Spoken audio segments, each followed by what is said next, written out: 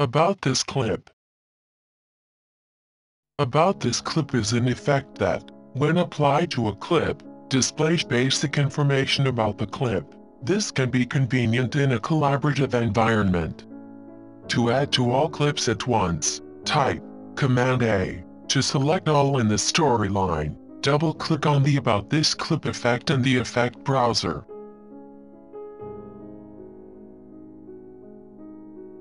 The basics. There are parameters to adjust the scale, text color, background color and the background opacity. The effect is designed on an on-screen control. All you have to do is click and drag in the area of the background to place the information anywhere on the screen. About This Clip displays the project name at the top followed by the clip name, as source media.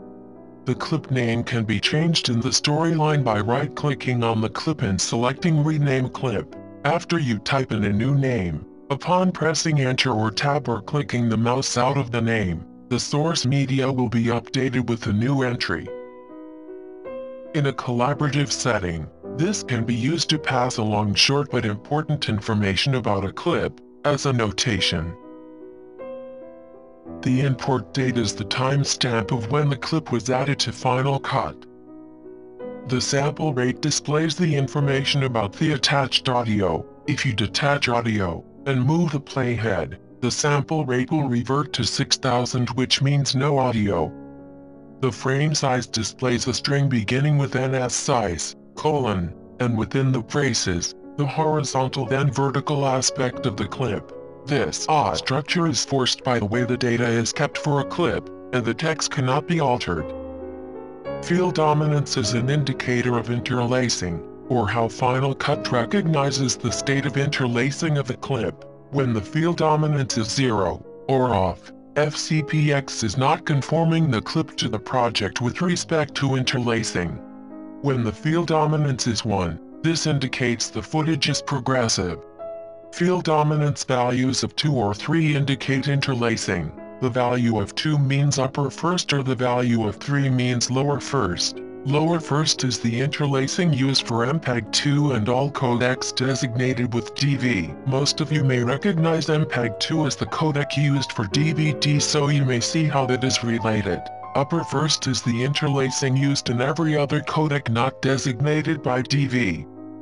Display format indicates the clip's properties regardless of project settings. Clip end is the length in frames of the clip. The section below clip end indicates how the current selection appears in the storyline. Typically, the start value is 0. When a trim edit is made at the beginning of the clip, start will update to display the amount of the trim.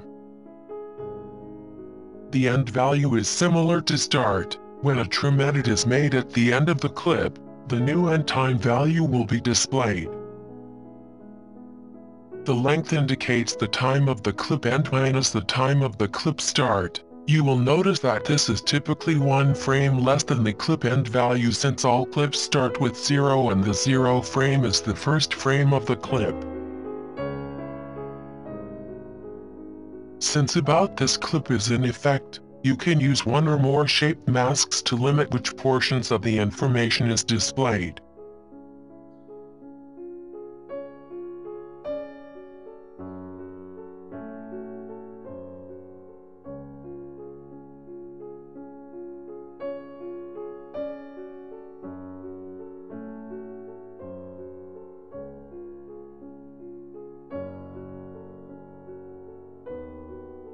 If you decide to use masking with the effect, and would like to apply the new setup to all clips, you can save your effect setup by clicking Save Effects Preset and supplying a new name. Use the preset when applying to clips in the future.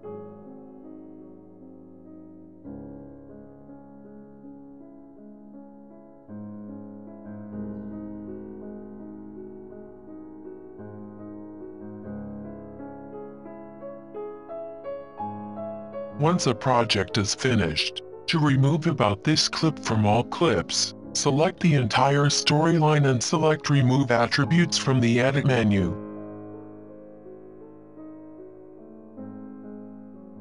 Uncheck all of the top-level attributes for effects and audio, then select only the About This Clip entry. Click Remove. Do not use Remove Effects as this will remove every effect from all clips without asking which ones to remove.